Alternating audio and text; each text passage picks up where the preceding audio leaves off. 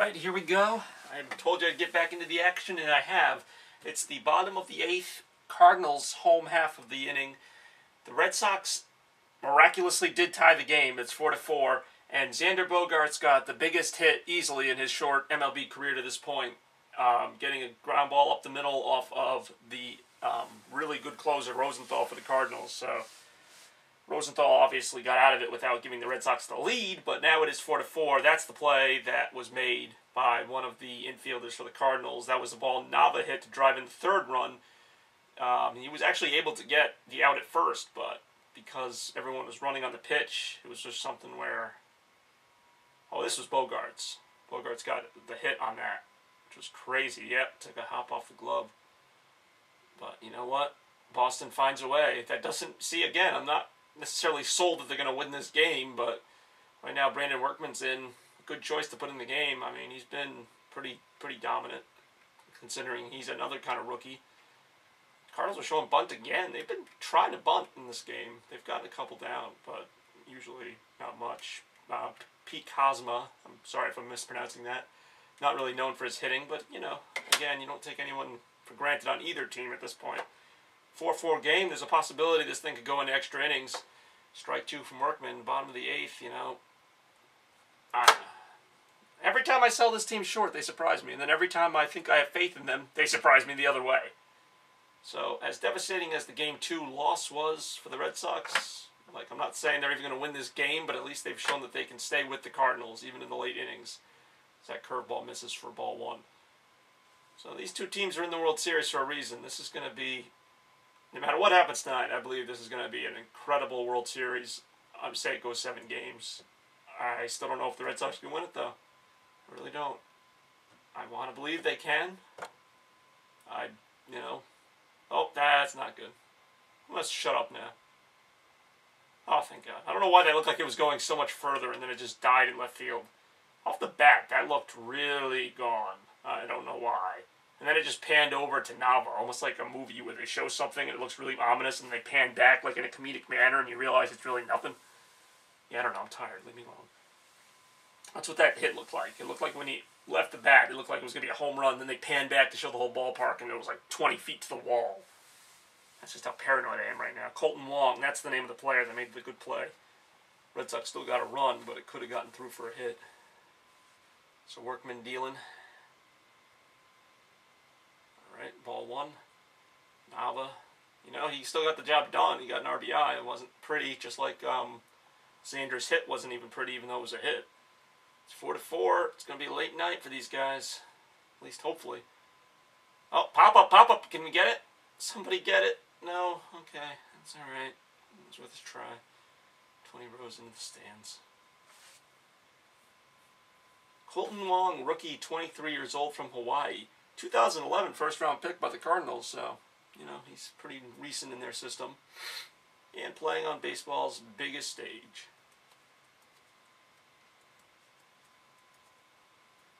Here we go.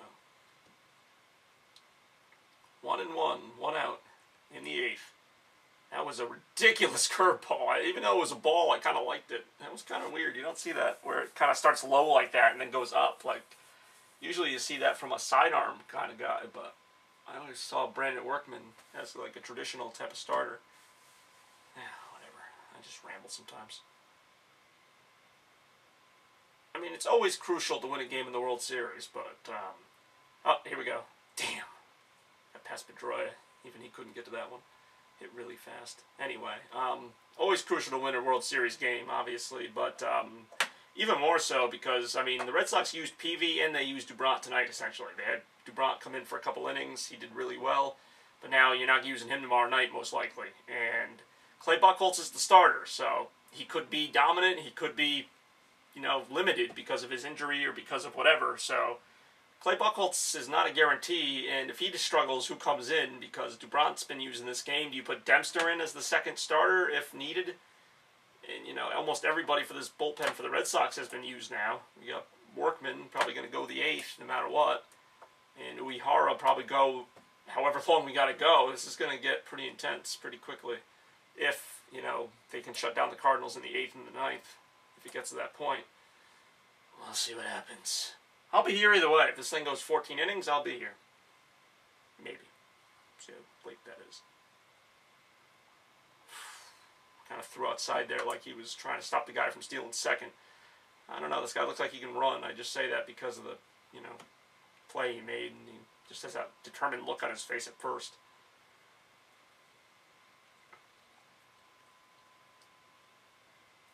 Fall Classic, and what a Fall Classic it is. 4-4 right now. Yeah, he's going to try and steal. Oh, nice! Nice. I mean, not nice, but, nice to see the challenge in him. I don't know if I trust Ortiz handling those throws, though. Ortiz. Every time I try to believe in him as a fielder, he lets me down. I'm like, come on, give Ortiz a chance. He's not that bad at first. And he misses a ball or doesn't scoop it. I don't know. Red Sox really got to win this one. They fought back to tie it. Now he's going. Pops it up, though, so he might have to get back, assuming... Who is that? Trying to catch the damn ball. Bogarts catches the ball. All right, good. So that steal was kind of wasted. 2 outs. There obviously wasn't a steal. But anyway, like I was saying, Red Sox really got to win this game. They fought back to tie it. If they don't win it, they're looking at, freaking Buchholz, I'm really worried about that game. I've been worried about it since the series started. Like, the Red Sox, by the time Buchholz gets into the series, I wanted the Red Sox to have at least a game advantage because...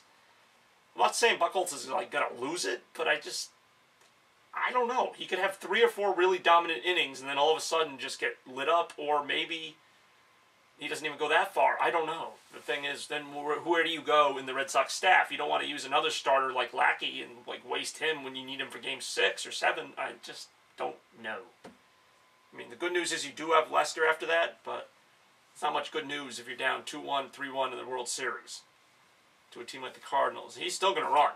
I would love to see him get picked off. Usually, I get bored by all the pickoff throws, but it'd be worth it because he's been, really, taunting Workman over at first, crazy. He tried to steal on the ball that got popped up just now. He's probably going to try and steal again. I mean, why not? You look at almost every... Oh, that was weird. I'm surprised he didn't try to steal anyway. He, started the steal, then, for a brief second, Workman looked toward him, and it was all right, I'm going to focus on pitching, but I also see that you're trying to run. He's still on first, though, so he didn't follow through there. Beltran, God, how does this guy still, after the injury you thought he had in game 1 and just everything he's in the middle of? He is crazy. Get him at first. God, I would love to see it. I'm a little tired right now, so there's not much for me to go nuts about. But if they pick him off first, I will go nuts, because they've been targeting him over there. And he's a rookie, and he seems to be really anxious. And I don't know. Workman, come on, focus, man. Don't worry about the guy at first. Nice! Nice pitch. Good. Strike 1. Let's go, Red Sox. Don't suck, Red Sox. Let's go, Red Sox. Come on.